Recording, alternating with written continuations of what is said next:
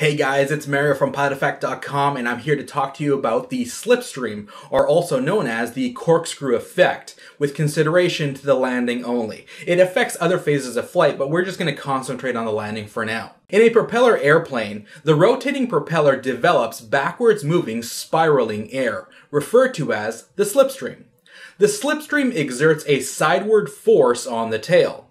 During the landing, when the pilot reduces the power to idle, the slipstream is reduced, leading to less force on the tail, which results in the airplane yawing to the right.